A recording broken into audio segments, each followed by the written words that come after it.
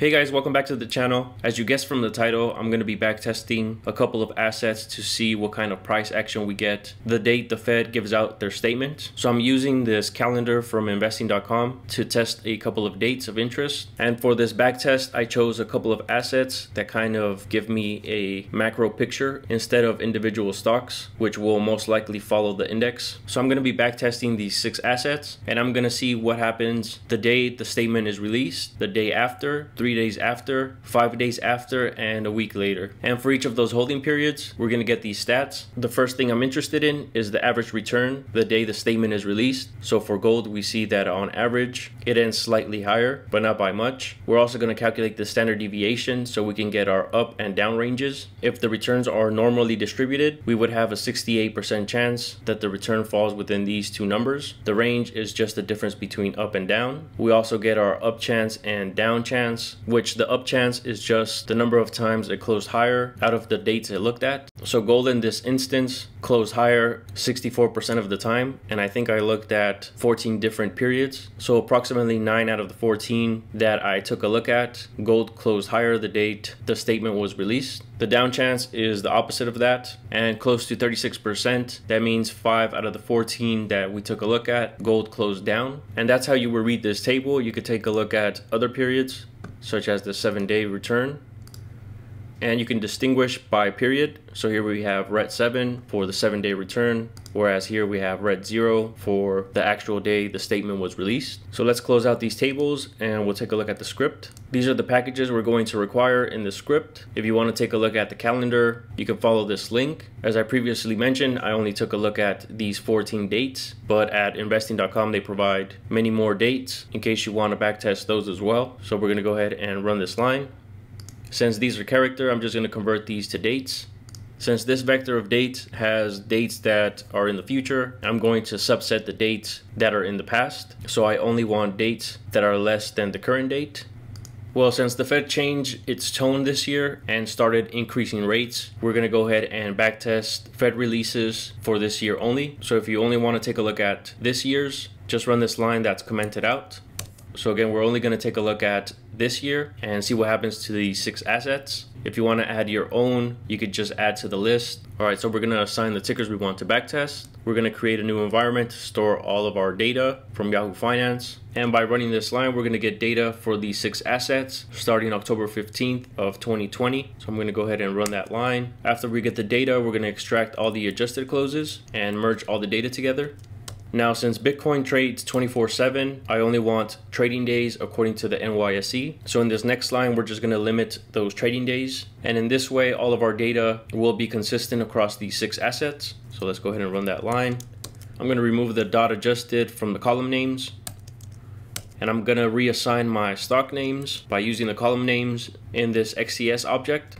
Now for the actual backtest, we're going to use lapply and pass in a list of all of our assets into this function, which if we open this up, the first thing we do is calculate the daily return for the asset we pass in. And then we're going to use another lapply and pass in the list of dates, which are the FOMC dates, into this function. So again, let's open up this function. And this is where all the calculations are made.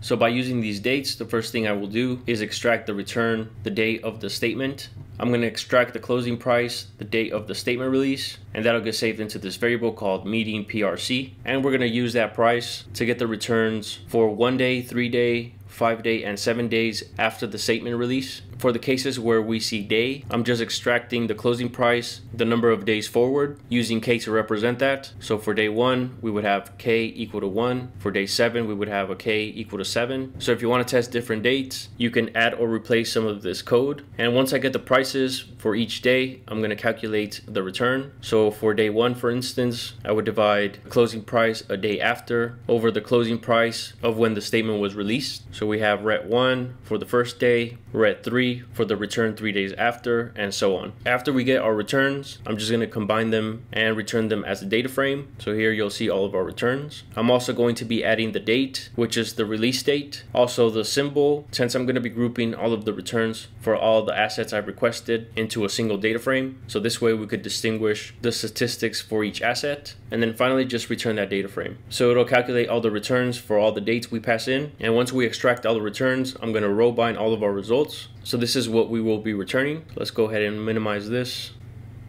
And we're going to go ahead and run that block. Now we're going to go ahead and row bind all of our results. Let's run this next line and we'll take a look at BT for backtest. Alright, so each row represents a different statement release date, and we see that for each we get our returns. Now that we have this table, we can calculate statistics. So back in our script, from this table we're going to extract the symbols. So I'm going to go ahead and run this line, and for each of the symbols we're going to apply this function, which is a very simple function.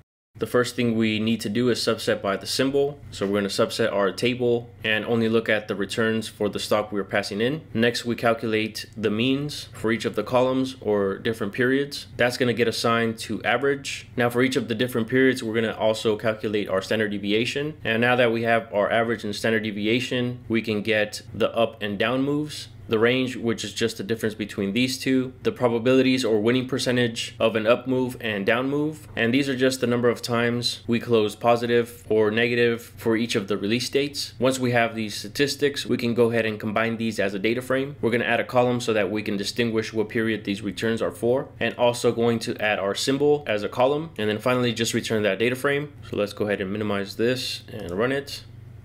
Now we can row bind all of our statistics together. And if we take a look at res, we have 30 different observations. And now we can use this table to group by period. So let's take a look at what happens to each of these assets the statement is released. So as we know, the Fed has been increasing rates, and if we take a look at the 10-year, for instance, there's only a 50% chance, leaving us at neutral. But I think the probabilities are split just because the market kind of anticipates the up move. But if we take a look at another asset, such as the S&P, so far this year on statement release dates, we see that it has closed up 75% of the times. It has basically moved higher 3 out of the 4 times. We see that the average return on these days are usually about 1.5%. From the previous day, we have our standard deviation, which is slightly less than the average, giving us a 68% chance, if these returns were normally distributed, of closing between close to 3% to flat on statement release dates, which gives us a 2.7% range. Inversely, we see that the VIX closed lower 3 out of the 4 times, with an average move of being down close to 8%. Our standard deviation is 7%, giving us a 68% chance that it will fall between these two values. But let's take a look at what happens 7 trading days later. So if we run this last line, so let's sort these by up chance. So 7 trading days later, we see the 10-year, the Euro, and the S&P have historically closed higher, while Bitcoin, gold, and the VIX are closing lower. So for the S&P, we see that on average, it has closed up approximately 1%, and it also gives us a 68% chance that it falls between a positive 6% to being down close to 4%. Alright guys, well now you have a general idea of how these assets perform after a statement release, and you will be able to also calculate these for any assets that you choose. Since we have our next statement release next week, I thought it would be interesting to see if we can find any patterns. Well guys, this concludes the video. I'll go ahead and leave a link down in the description area to the Patreon where you can find this script. Please subscribe to the channel if you haven't done so already. Thank you so much for watching, and I'll see you guys in the next video.